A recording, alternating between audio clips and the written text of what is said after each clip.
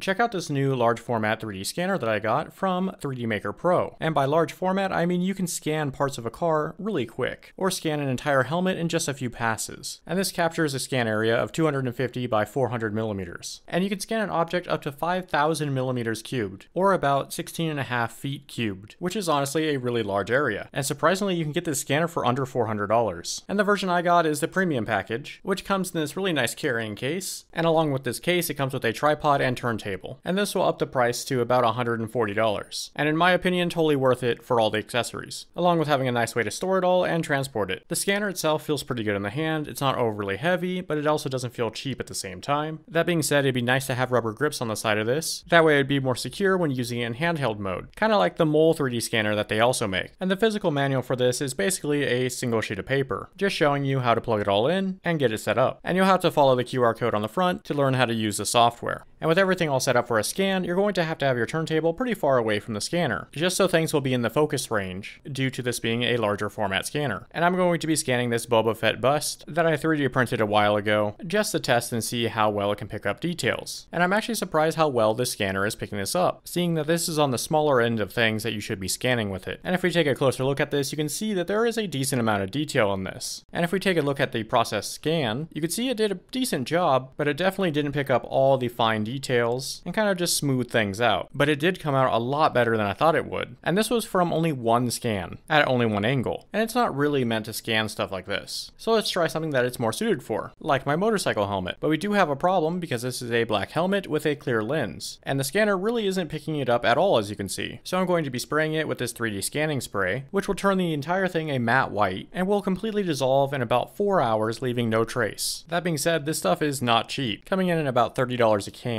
But if you're able to wash your object afterwards, you can coat it in something cheaper like cornstarch. But anyways, with that all sprayed, the scanner is able to pick it up now with no problem. And I was able to get a pretty decent scan of the helmet. There was a little bit of weirdness on the lens, and it looks like this was due to the spray on it evaporating a lot faster than it should have, mostly because of how warm it was the day I was doing this. And you can see all the spots that have already evaporated on this. So if you do end up using this stuff, make sure it's not really hot out. But anyways, I wanted to scan something a little bit bigger, and wheels are usually pretty hard to scan, just because they're pretty symmetrical and the scanner tends to get lost. And I didn't do a full detailed scan of this, just a once over, and it looks like it did a pretty good job and didn't get lost whatsoever. And after cutting everything else off and just processing the front, it came out pretty decent for about a 30-second scan. And surprisingly enough, this is totally usable if I wanted to make something like a turbofan for this. And like I said at the beginning of the video, you can scan large parts of a car as well, but it's also not the easiest thing in the world to do. And you pretty much have to do multiple scans and kind of align and stitch them together, which is easy enough to do in the scanning software itself. And you can get some really nice results out of this. But as you can see, there's no scan data for my hood. And this is because it has no details to it for the scanner to pick up on and follow along. And with other scanners, you can use markers to help with this problem. So I thought I'd give that a try and see if it helps at all, which it didn't. You can see around the door and everything, it's scanning okay. And then as soon as I start going over the hood, it starts to stack up on itself and not really move. And the same thing along the hood and the fender, where there's no real details. It just kind of stacks up until it hits the headlight. And I also put a bunch of blue tape all over it to see if that would help, which it didn't. And after contacting the company that made the scanner, they gave me some suggestions to use the tape like this, and to switch the scan mode from features to texture. And this actually worked really well, but it was extremely laggy on my computer that I'm using for this. So it's definitely a way more demanding way to scan things. But hey, as you can see, it works. And I was able to align it with all my other scans, and now I have hood data with a small hole in the center. But I definitely was able to get some pretty decent scans out of the scanner. And it's able to do this pretty quick, just because of how big the scan area is. And after using the software for a while, it's actually really easy to use, but it's not intuitive at first. And there definitely needs to be a full tutorial on this software so people can actually use it properly, without spending hours trying to learn how to use it like I did. But even with these small problems with the scanner, this is definitely going to be a go-to scanner for me, because for the most part, it just works as long as there's detail. And of course, there's going to be cleanup on anything you 3D scan. And this is even the case on the $15,000 scanners. So you're also going to need to learn how to deal with 3D software or pay someone to do it. And one thing I definitely need to buy for this is a longer cable if I'm going to be scanning cars, because the supplied cable is just way too short. There's also a mobile power pack for this, so you don't have to plug it into the wall, and you can scan things with your phone, which would come in really handy if you're out and trying to scan things. And it is really nice to see that consumer grade 3D scanners are getting a lot better and a lot cheaper. And the software side of stuff seems seems to be getting a lot better as well. But those are just my thoughts on this. Let me know what you think in the comments below. And if you're looking for anything that I used in this video, I'll have everything linked in the description below, and you might even find some discounts down there as well. And why not check out the playlist of all the other 3D scanners that I've done videos on? That should be on the screen now. Well, thanks for watching. I'll see you guys next time. Bye.